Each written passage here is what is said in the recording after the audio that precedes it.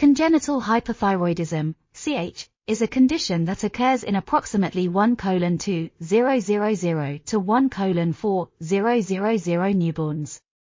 The symptoms of CH are often subtle or not present at birth, but may include decreased activity and increased sleep, feeding difficulty, constipation, and prolonged jaundice.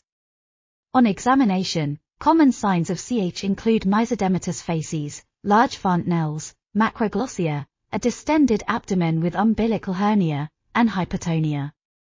CH can be classified into permanent and transient forms, which can be further divided into primary, secondary, or peripheral etiologies. Thyroid dysgenesis accounts for 85% of permanent, primary CH, while inborn errors of thyroid hormone biosynthesis, dysharmonogenesis, account for 10 to 15% of cases. Secondary or central CH may occur with isolated TSH deficiency, but more commonly it is associated with congenital hypopituitarism. Transient CH most commonly occurs in preterm infants born in areas of endemic iodine deficiency. In countries with newborn screening programs in place, infants with CH are diagnosed after detection by screening tests.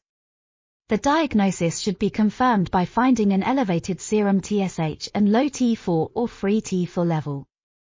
Other diagnostic tests, such as thyroid radionuclide uptake and scan, thyroid sonography, or serum thyroglobulin determination may help pinpoint the underlying etiology, although treatment may be started without these tests.